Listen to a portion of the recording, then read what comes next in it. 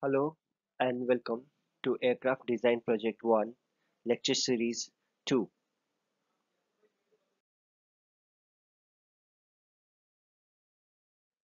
Weight Estimation.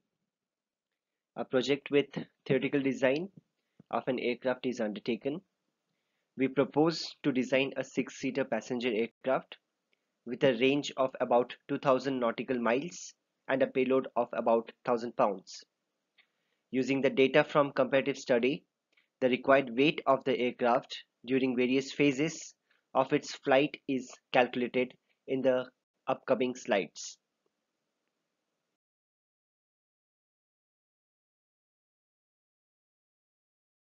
Weight estimation.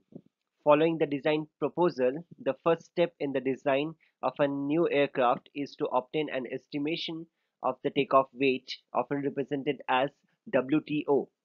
This estimation is one of the most crucial since it is used in many other parts of the design.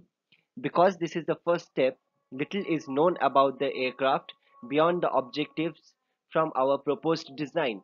Therefore, at this stage, some of the information used in making an estimation will rely on historical trends of other flying aircrafts.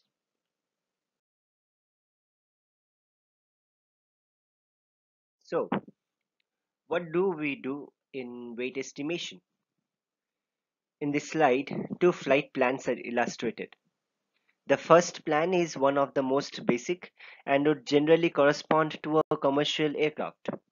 It consists of flight phases made up of engine startup and takeoff, climb and accelerate to cruise altitude and speed, cruise out to destination, loiter at destination, and landing. The next plan is more specialized and would generally correspond to a fighter aircraft. It consists of same first four flight phases, but following the cruise altitude, it includes a high speed intercept and combat. For combat aircraft, the range corresponds to its radius of operation, which implies that it returns to its original point of departure. This is different from that of a commercial aircraft, which is expected to land at a destination other than that from where it departed. And finally, the approach for determining the total amount of fuel used during a mission is based on considering the individual amount of fuel used within each flight phase.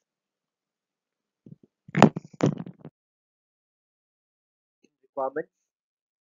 Using the data from comparative study and our design proposal, the following considerations can be made. Maximum Mach number of zero point 0.6, takeoff weight nothing but WTO of 35,000 pounds, cruise altitude of 50,000 feet, range of 2,000 nautical miles, payload of 1,000 pounds, endurance of 200 minutes are considered from historical data and our considerations. Another important fact, that is structural factor. The expected structural weight for a particular aircraft depends on the type of aircraft. So as we are considering a jet transport aircraft, the values are taken and the structural factor has been found as 0.54. This calculation can be used in the later stage to determine the empty weight of a required aircraft.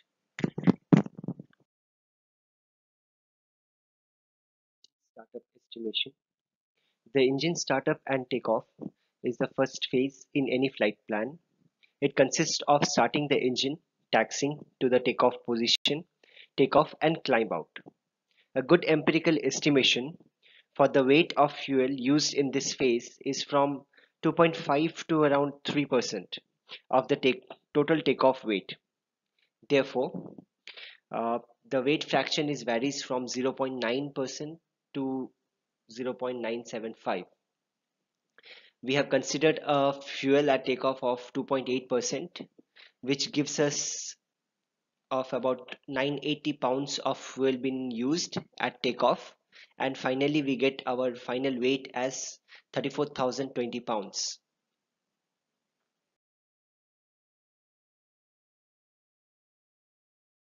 Climb estimation. After takeoff, the aircraft will generally climb to cruise altitude and accelerate at cruise speed. The estimation of the weight fraction for this phase of the flight can be found from empirical data.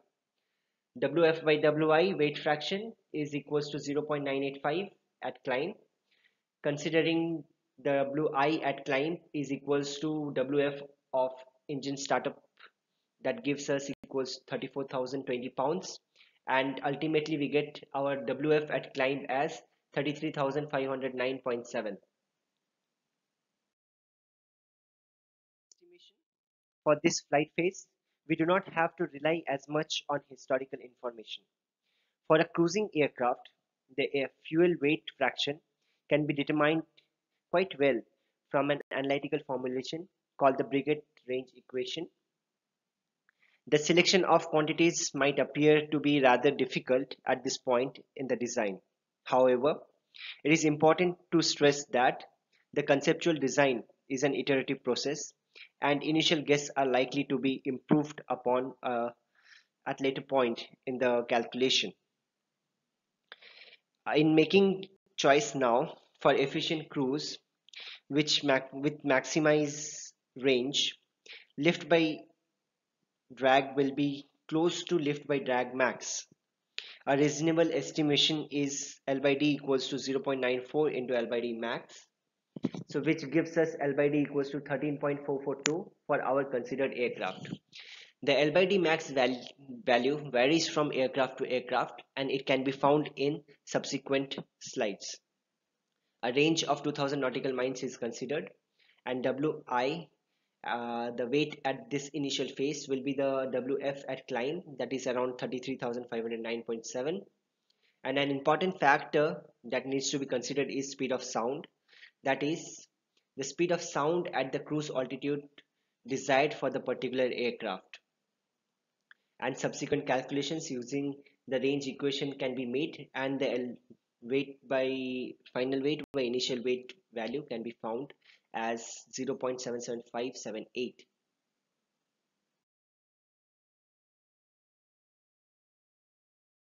The data used in cruise estimation has been referred from various resources. A table has been displayed in this slide where, with respect to altitude, the speed of sound variation are being mentioned. Make sure the conversion from the speed miles per hour or knots or kilometer per hour or meter per second to feet per second, and the calculation needs to be carried forwarded. The specific fuel consumption for a desired type of engine has been mentioned, and the reference is from Aircraft Design, a conceptual approach by Raymer. And similarly, the L by D, average L by D max for different type of aircraft are being considered. So for our aircraft, that is commercial jet transport, which is around 14.4, this value has been used and further calculations has been done. Estimation. Loiter phase consists of cruise for a specified amount of time over a small region. Loiter time is usually built into the flight plan to allow for delay prior to landing. For this phase, the fuel weight fraction is derived from an analytical expression called the endurance equation. Using this equation, we have found our weight fraction, which we have got of around 0.82. The endurance in minutes and hours are considered, and the loiter specific fuel consumption varies from cruise and loiter conditions. Here we have 0.8 for pure turbojet engine.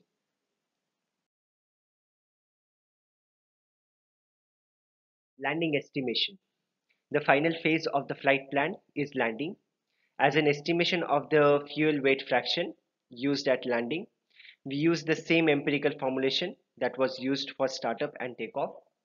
That is, the fuel weight fraction varies from 0.97 to 0.975, and we ultimately find the final weight at landing as 21,275.13 pounds. So the final calculations after obtaining all the results. The total fuel fraction for the complete flight plan is the product of the individual weight fractions for the respective flight phases. So the total fuel weight then corresponds to the estimated takeoff weight minus the weight after landing plus 5% reserved fuel and 1% trapped fuel. The available empty weight consists of initial estimated takeoff weight minus all the removable weight including fuel weight. Then this is compared to the required empty weight, which is the structural weight we can expect for a particular type of aircraft based on historical data. So the structural weight is determined as empty weight by takeoff weight, and the value is about 0.54. So the required empty structural weight is 19,055.67. So the final takeoff weight is the sum of fuel weight and required empty weight and payload weight. The difference between the available empty weight and required weight gives the surplus empty weight. So the objective of this takeoff weight estimation is to have a zero surplus weight. This requires an iterative approach where an initial takeoff weight is guessed. The subsequent values and the calculation are being presented for a 6 to 10 seater business jet aircraft in the subsequent slides.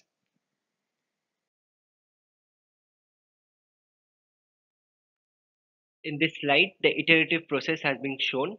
Approximately 10 iterations has been done and the values are being represented.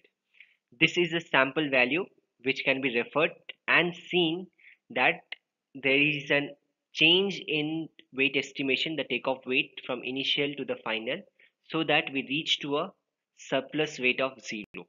In this slide, the startup, climb and cruise phase are being represented, and in the subsequent slide, other phase will be represented. So, continuation from the previous slide, loiter, land, and the final calculation has been done, and the respective change in weight and other factors and the final weight at each and every state has been mentioned. And it can be very well determined that the surplus weight has been brought down to 0 in the last iteration, which gives us the final result and the estimated weight we should consider for our objective and for the aircraft that we want to meet the required parameters.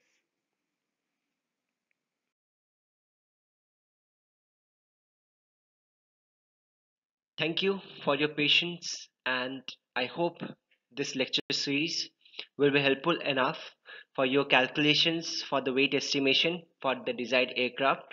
You can always refer to the value and change the required parameters according to your objective and the aircraft type you have selected. Hope you have enjoyed it, and I will uploading the further processes in the subsequent time so that you can develop your own aircraft model and theoretical calculations with respect to your objectives. Thank you and have a good day.